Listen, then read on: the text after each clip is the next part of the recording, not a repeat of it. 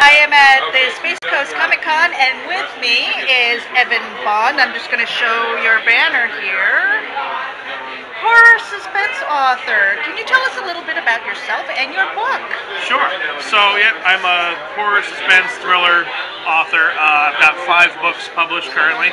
My latest one's called Echoes of the Past. It's about a woman who she moves to a small town in Maine, trying to escape an abusive relationship. And when she gets there, it's a really small town. Everybody knows each other. Day one, bodies start to show up, and of course the town blames her. She's new in town. And she's claiming to be innocent. The cops aren't really doing anything about it, so the town takes matters into their own hands and starts hunting her down. They even go as far as using her 9-year-old daughter against her. So she's trying to get out of town and save her daughter at the same time. Okay, so how long have you been writing? So, like this, or publishing my books, about 5 years, but yeah, anything. But writing pretty much ever since I could.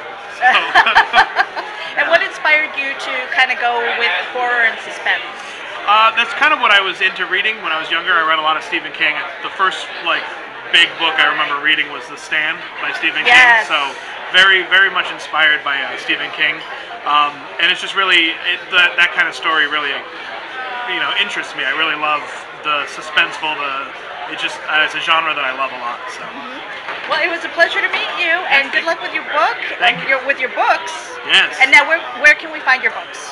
So they're available on Amazon. They're on Barnes and Noble, all that. You'll buy paperbacks on Amazon or Kindle, Nook, everything. And where are you going to be next? So next I'll actually be doing Tampa Bay Comic Con in July, I think it is. Okay. All right. Well, it was a pleasure to meet. I'm gonna wrap that up here. Hold on a second.